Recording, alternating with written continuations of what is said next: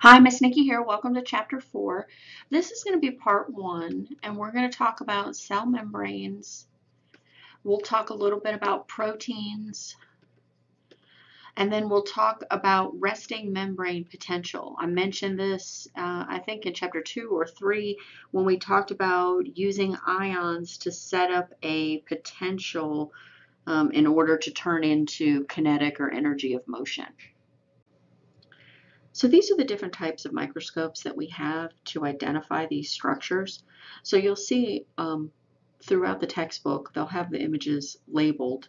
And this is what we can see with a light microscope with some objective lenses and the naked eye. You can see different cells, and you can see these tissue layers coming together. And then here are cilia. These are hairs or extensions off of the cell. You need a scanning light microscope to see them in this much detail, and then you need a transmission microscope to see even smaller. So there's different types of microscopes used for studying cellular structures. Cells are going to have a variety of sizes and shapes. So shapes will be on the next slide. This is sizes. They're showing you, so just the naked eye, what can you see? With a light microscope, kind of you're in this range. You can see red blood cells, different cell types. We just saw tissue previously, right? And then much smaller, like virus, we can only see those with electron microscopes. So cells come in a variety of shapes, and it usually tells you something about their function. So we can see here the nerve cell. If I have information that I want to get from my brain to a particular area, probably a round shaped cell is not gonna work, right? So we have this elongated, irregular shaped structure to convey information. Here we have a red blood cell. Red blood cells carry oxygen.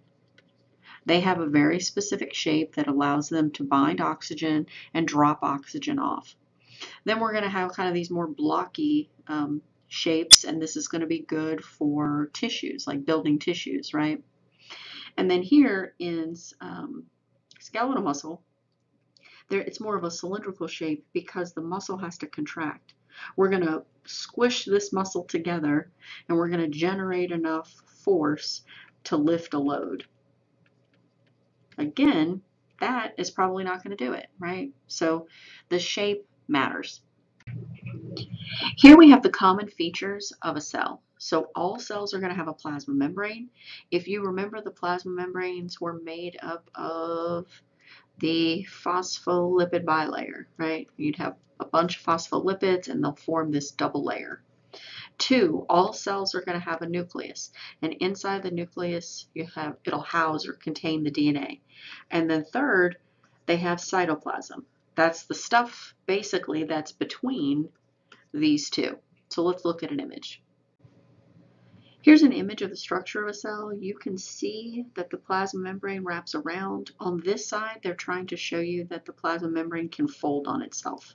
So microvilli are like fingers, cilia is like hairs, and flagella or flagellum is like a tail.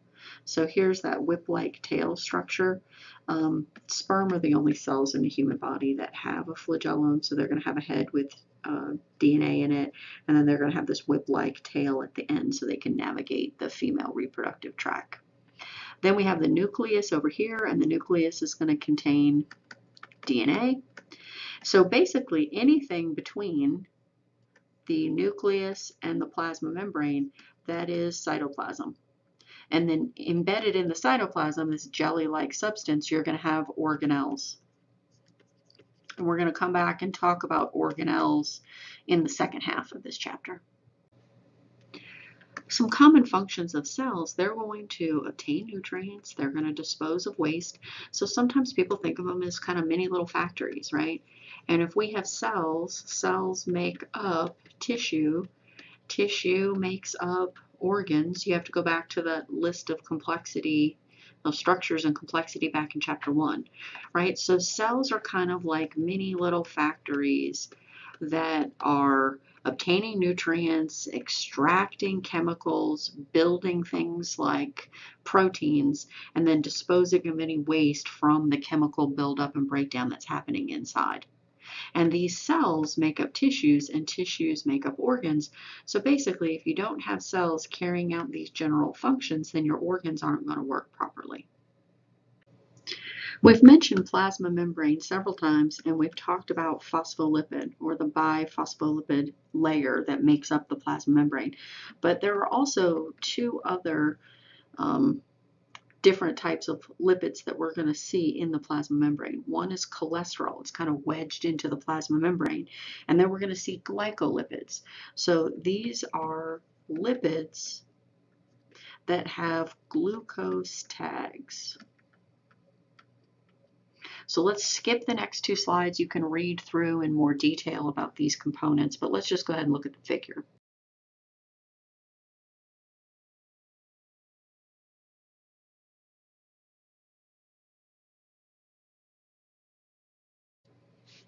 Okay, let's look at all the parts of a plasma membrane. So we just talked about the three lipids that make up the plasma membrane. One, phospholipids.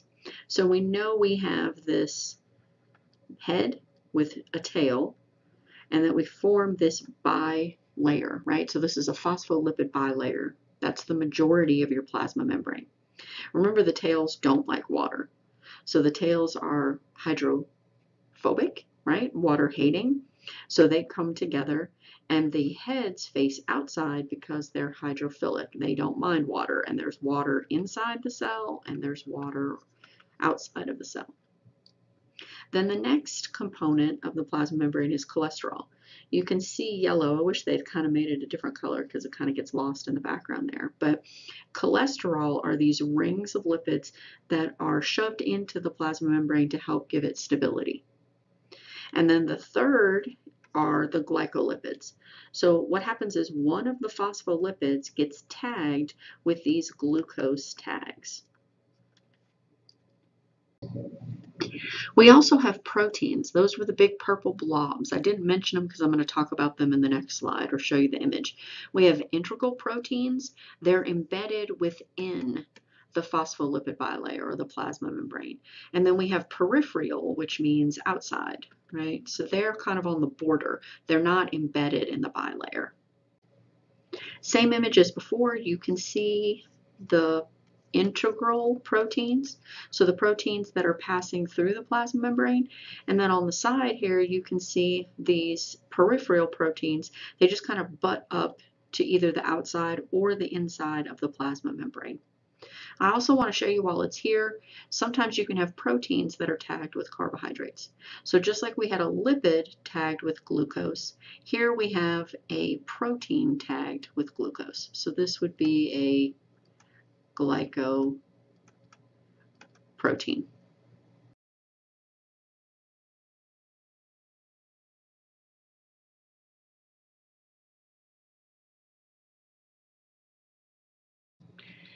Here we have a nice illustration of the different functions of plasma membrane proteins. So you can see they're all embedded in the plasma membrane. These first three all have to do with transportation. So they're transport proteins. You can see they're moving molecules from one side, this is the outside, or extracellular. And they're moving it inside, which is intracellular. This is how I know what they're talking about, right? All right, so we're moving molecules from one side to the other. This right here, this cell surface receptor, there are times that we want a molecule to dock and tell the cell what to do. So this could be insulin.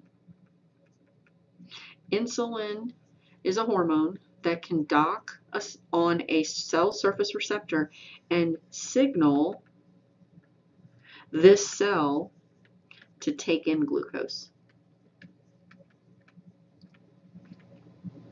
We have identity markers. I showed you this image before and I told you it's called a glycoprotein. This can act as a cell tag. Basically, it's how your body knows whether it's your cell or whether it's a foreign cell that needs to be disposed of. Enzymes, we've talked about enzymes in the last chapter, so I won't go over this again, but you can have enzymes embedded in the plasma membrane that help break down substrates into products. Then we have kind of this anchoring protein. So sometimes we're going to have a cytoskeleton that can bind to this protein and act as kind of like an anchor and give the cell the specific shape that it needs to do its job. And then sometimes if we have two cells and we need them to kind of work together, to work in concert, you can see these cell adhesion proteins. So it allows for two cells to basically stick together, and we'll talk about some of those different types of junctions that cells can have with each other. We know plasma membranes serve as physical barriers. They regulate the movement in and out of the cell.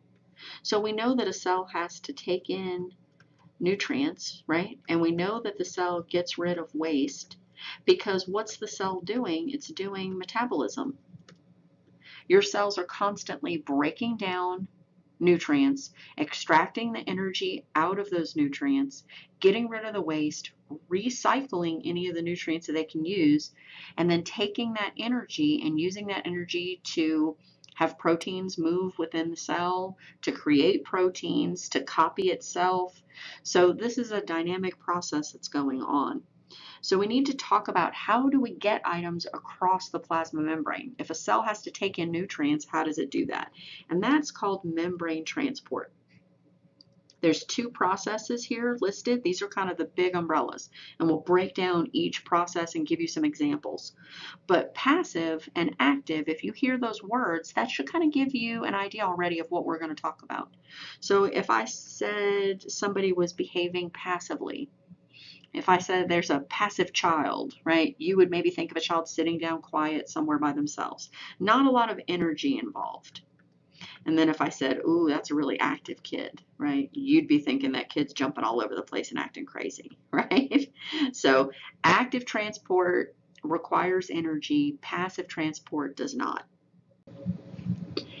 Nice flow diagram here for membrane transport. So we have either a passive process that does not require energy, so no ATP necessary, and we move down our concentration gradient. That means that molecules move from high to low.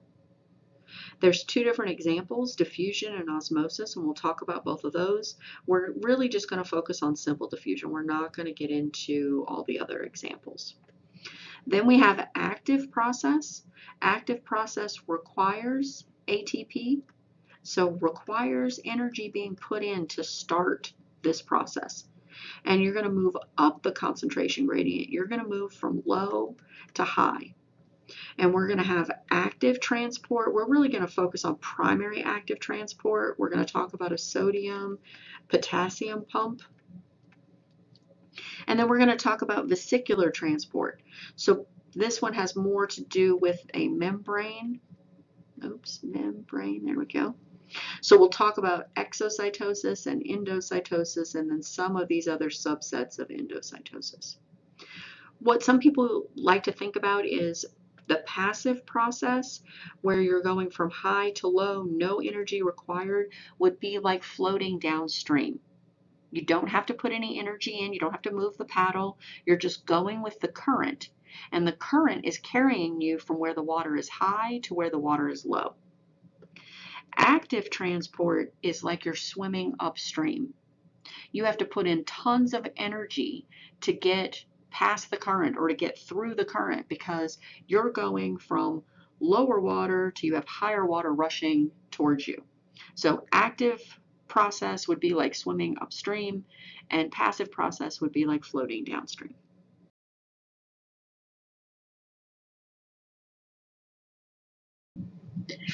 So we're starting with our first example of passive. So this is passive transport. This example is diffusion. So what's passive transport? No ATP, and we're moving from high to low concentration. So they're showing you here, if I had a dropper full of dye and I dropped that into water, this beaker with water, this is at really high concentration of dye.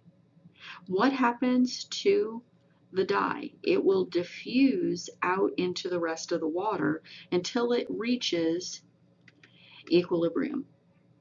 So we went from high, and the dye molecules went out into the water where the dye was lower.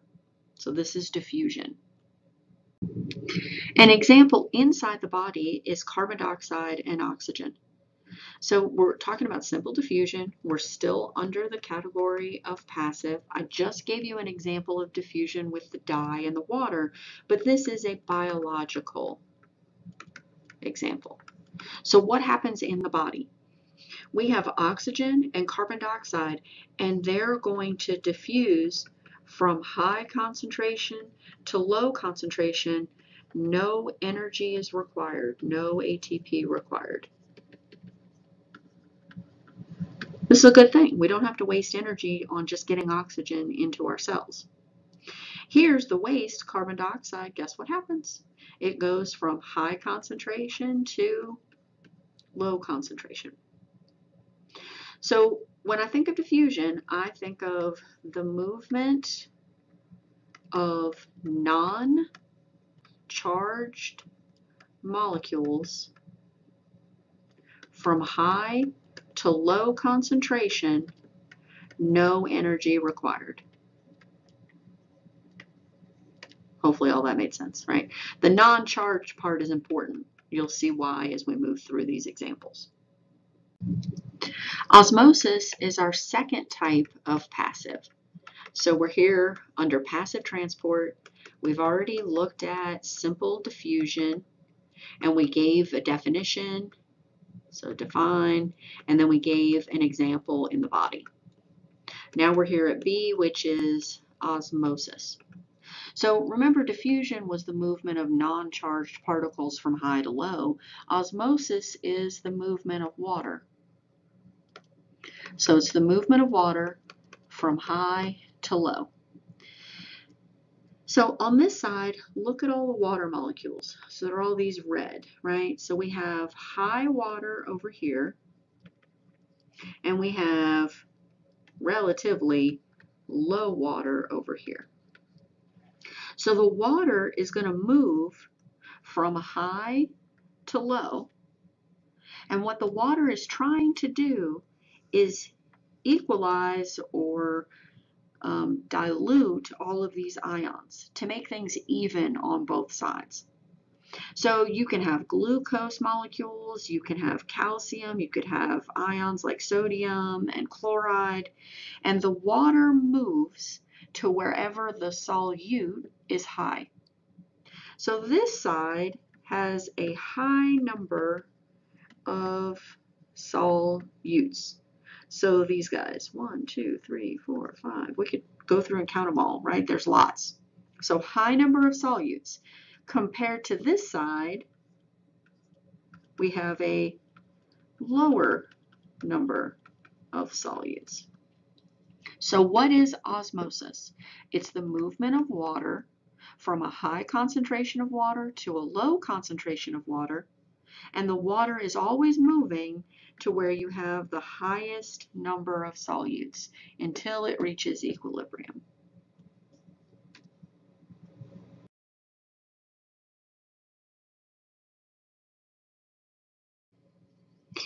Here's another figure from your book trying to explain osmotic pressure and hydrostatic pressure. But I also want to use it as an example to show you what's going on with concentrations in the solute in water. So first thing, osmotic pressure. When water moves, so the movement of water molecules can cause pressure differences. The next thing the book mentions is hydrostatic pressure, and that's the pressure of the water on the inside of the tube. So this is water causing pressure on the inside of the vessel or container. So we're going to come back and talk about these terms when we get to blood flow and kind of what causes swelling and cardiovascular health and how high blood pressure can affect these two pressure differences as water is moving through your system. So they're kind of just laying the foundation now. I wouldn't worry too much about this. We'll come back and talk about it. But now we have to focus on looking at this image and kind of really understanding the difference between solute and water concentration and how osmosis is going to try to dilute out the solute. Okay, so on this side, we have higher solute concentration compared to lower water concentration. So what we're saying is, let's say we have 8 solutes and we have 12 water molecules. On this side, side B, we have lower solute with higher water. So let's say we have 4 solutes on this side and we have 16 water molecules on this side. So do you see how this has higher solute? Side A has higher solute compared to side B, and side B has higher water concentration. Okay, so we have this semi-permeable membrane that's supposed to act like our plasma membrane. So over here we have high water compared to solute, and over here we have low water compared to solute. So what did I say is happening if this is still an example of passive transport? We're moving from high to low. In osmosis, water molecules are moving. So the water is going to go from the high side to the low side. What's it trying to dilute out? The high solutes, right? So come over to this image. If we left this side A and B alone for a while, what would happen is osmosis would occur. The water would move from the high side to the low side to dilute out these solutes. So what happened to the water level? Water level went down on side B, but it went up on side A. So we know the water moved from side B to side A. So we know that the water was diluting out the solutes. So these two, even though they don't have the same volume, so not the same volume, not the same amount of water, they're going to have the same concentration of solute to water. So on this side, we're now going to have 8 solutes and 16 waters. And on side B, we're going to have 5 solutes and 10 waters. Those are the same concentration. What's 8 divided by 16, right? 1/2. What's 5 divided by 10? 1/2. So the water has moved across the semi-permeable membrane, or our plasma membrane if this was a biological example, and we've diluted out the solutes until the two concentrations are equal. I know right now we're thinking, okay, Miss Nikki, who cares? It's a big deal if we're talking about a red blood cell. So I'm going to show you an example in just a minute, but we have red blood cells. They're supposed to carry oxygen for us, right? Would it matter how much water a red blood cell took on? What happens if a red blood cell just kept taking in water? Water just kept passing through the membrane of the red blood cell. What would happen if your red blood cell lost all of its water? Remember, osmosis is just regulated by high to low water and solute concentration, right? So wherever the solute is high, that's where the water goes. So we're going to look at isotonic, hypotonic, and hypertonic solutions, and I'll explain why you should think this is important. First, some basic definitions. Isotonic solution. The inside of the cell and the water that the cell is in have the same concentration. So here's my beaker of water. Here is my cell. What we're saying is the solute concentration out here is equal to the solute concentration inside the cell. So water doesn't have to move. Everything's already at equilibrium. So this is a common IV solution. This is what kind of the percentage of salt that is inside of our cells. So salt could be your solute, right? Solute is just the item that's being dissolved. Hypotonic solution is where the solution has a lower concentration of solutes.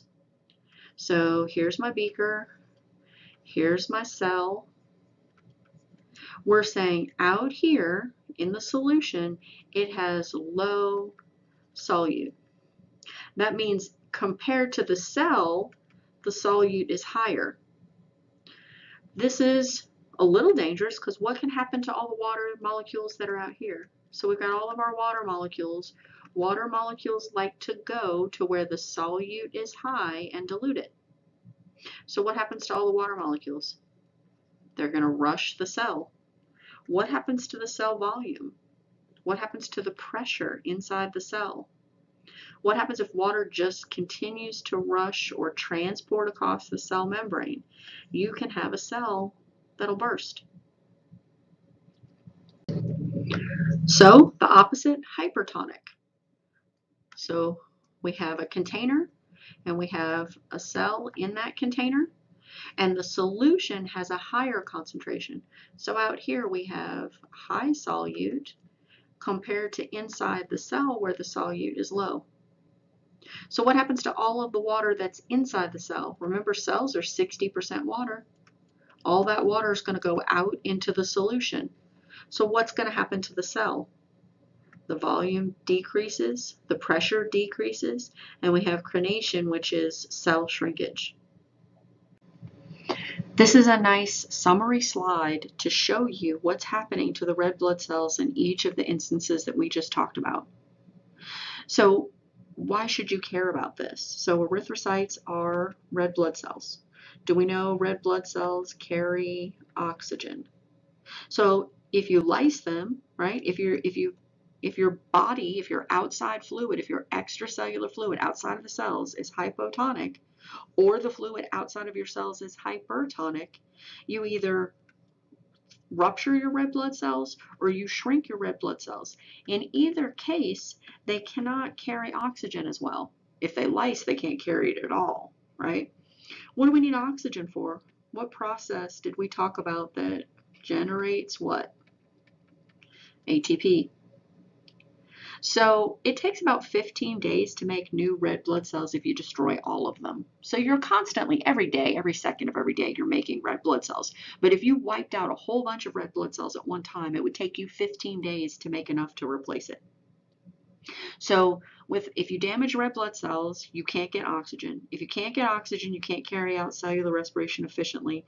You don't have enough ATP to carry out functions. And remember, I said that's all nerves, all nervous cells, so all communication to and from the brain, you need ATP. Your heart, cardiac muscle, your skeletal muscles to move, your smooth muscles to pump blood. All of those require ATP. So no ATP, you die, right? So it is really important to understand osmosis, and it becomes more important when we get to cardiovascular chapter because the majority of your blood is water. And so we'll talk about those osmotic pressure and hydrostatic pressure differences and why it's important to maintain a certain level of blood pressure. Now we switch gears and talk about active transport. So remember, active transport, ATP is required, and we're moving from low concentration to high. We're swimming upstream. We're going to talk about primary active transport. We're going to use energy from ATP to drive active transport. And what we're going to talk about is the sodium-potassium pump. This is going to come up again in the muscle chapter. You might also hear me call this protein-assisted active transport. This is what they used to call it. Now they just call it primary active transport, but sometimes old habits die hard, right? So we're going to talk about the sodium-potassium pump. This pump is an ion exchange pump. And basically, you're going to export sodium out of the cell, and this pump is going to bring potassium into the cell. So it's probably best if we just look at the next image. So we have our sodium potassium pump as our example of active transport. And we said primary active transport. So we know ATP is required, and we're moving from low concentration to high. But we're doing two things at one time. This is a dual pump. So here you can see the ATP is bound to this protein, and we have 3 sodium ions bound as well. And you can see the energy from the phosphate, because we have ADP and P. We know when we take ATP and break it down to ADP plus P, what else had to come out? Energy, right? So we used the energy to change the shape of this protein so that it opens up, and you can see now that the 3 sodiums have exited the cell. What happens next? 2 potassiums are going to bind their active site on this protein, and the protein is going to change shape again and release the potassiums to the inside. So you're moving both sodium and potassium against their ion gradient concentration, and you need ATP for this to happen, and you need this protein. Without the protein, it's not going to happen. So this is an example of primary active transport. The next type of active process is this vesicular transport. Sometimes you'll hear me say membrane assisted active transport. But we need a vesicle to be created. This is also going to require ATP, and we're also going to be moving from low concentration to high concentration. So we have these two terms. With vesicular transport, we're either going to do exocytosis or endocytosis. So cytosis means cell, exo means exit, right? And endo means enter or inside, right?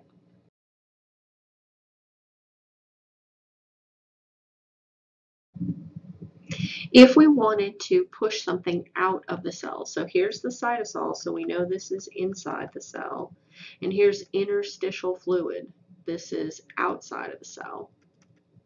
I know it's kind of confusing because I say interstitial fluid, but remember interstitial fluid is the fluid between cells. So if I have a cell here and a cell here, this is interstitial fluid. Okay, so cytosol tells me this is the inside. We see that there's a vesicle formed, and that vesicle is going to fuse with the plasma membrane, and it's going to dump the contents that were inside towards the outside of the cell. So you can see the vesicle has to be made up of the same components of the plasma membrane, right? It has to be made up of phospholipids, phospholipid bilayer, for it to fuse here with the membrane.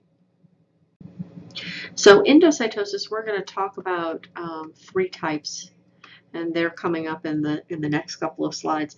But I also wanted to drive home the point that we're talking about getting rid of really large substances. So we can't just open the plasma membrane and let these really large substances out, or open the plasma membrane and let these really large substances inside. Right? Some items might sneak by that we don't want. We could have water gushing through. We don't want that. So these are for really large substances that you need to wrap them in a vesicle in order to assure that they're brought in or out of the cell. In this case, we're going to talk about inside, endocytosis.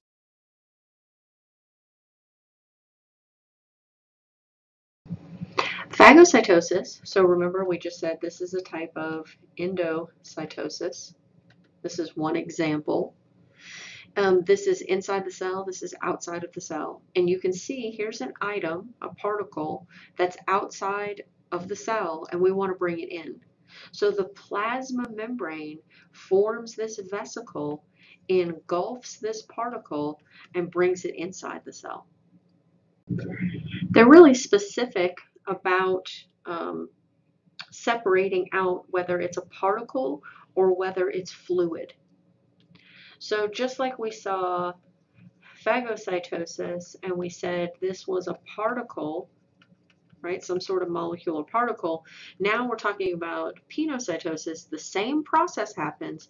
The only thing is that the cell is engulfing fluid or solutes and bringing them inside the cell. The third type is this receptor-mediated endocytosis.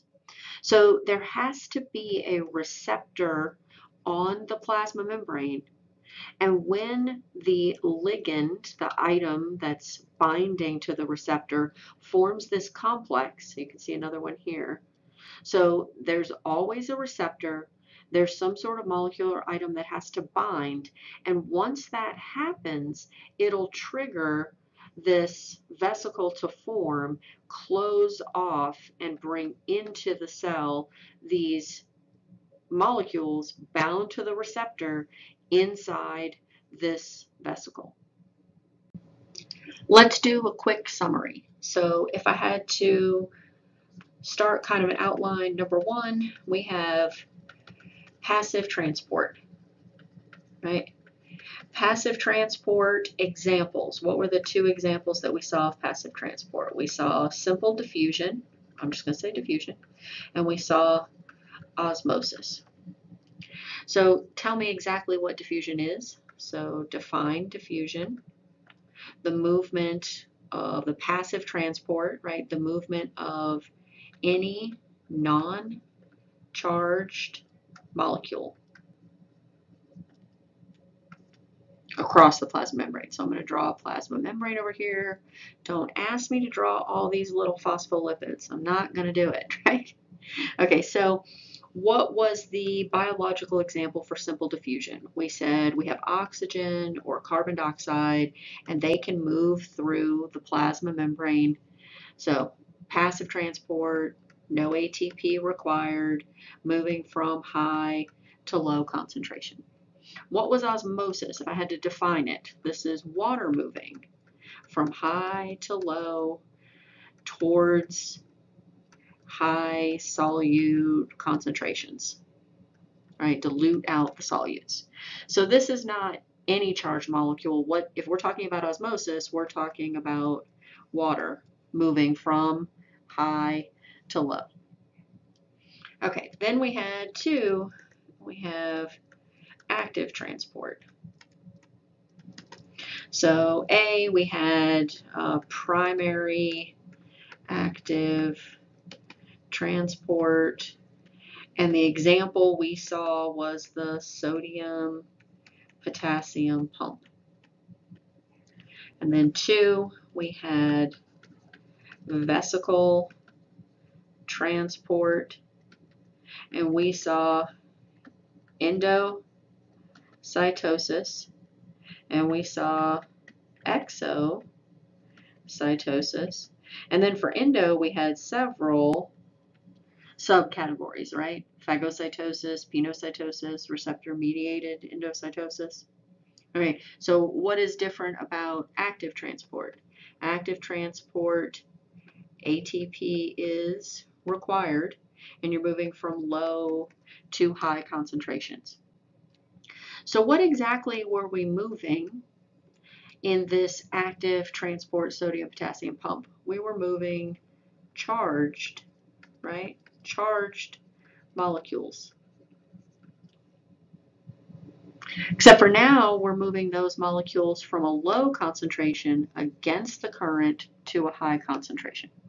So if I have a charged molecule and I want to move it across a plasma membrane, I probably need one, a protein, right? I got to have a pump, a protein, and 2, I have to have ATP. Vesicle transport, we saw endocytosis.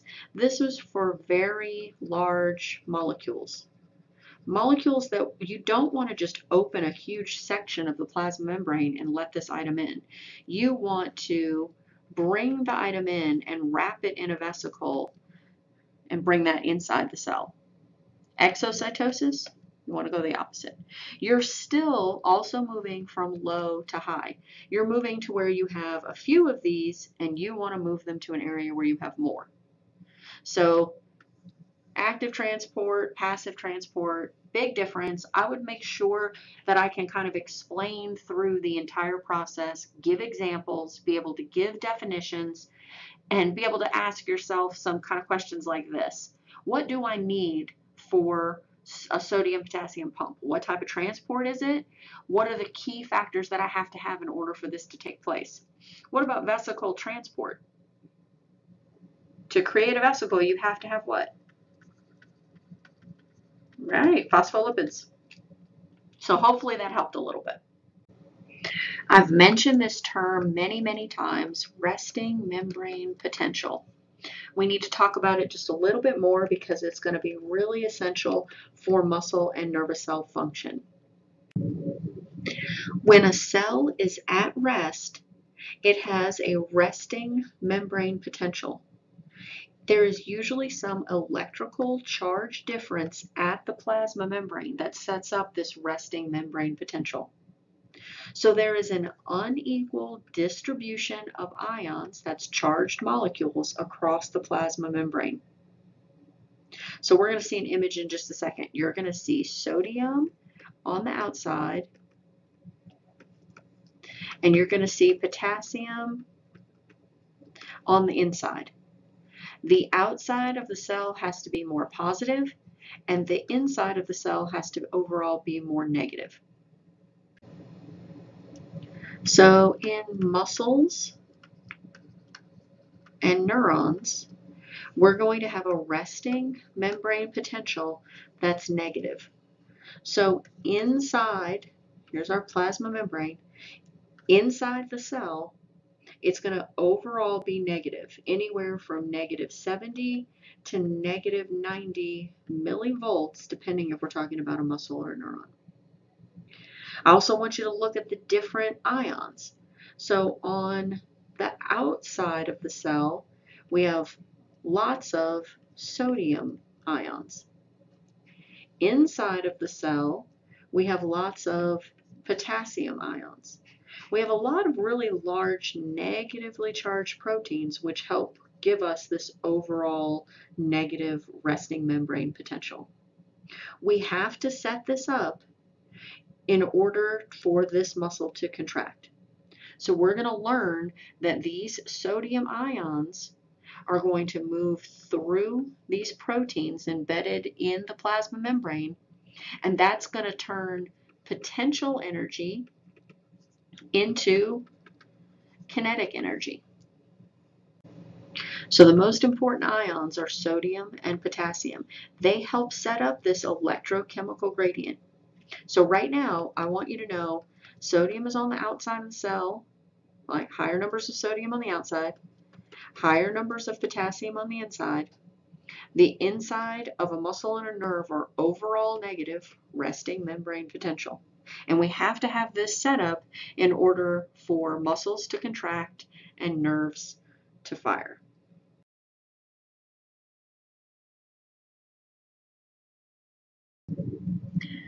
Why did we have to learn about the sodium-potassium pump?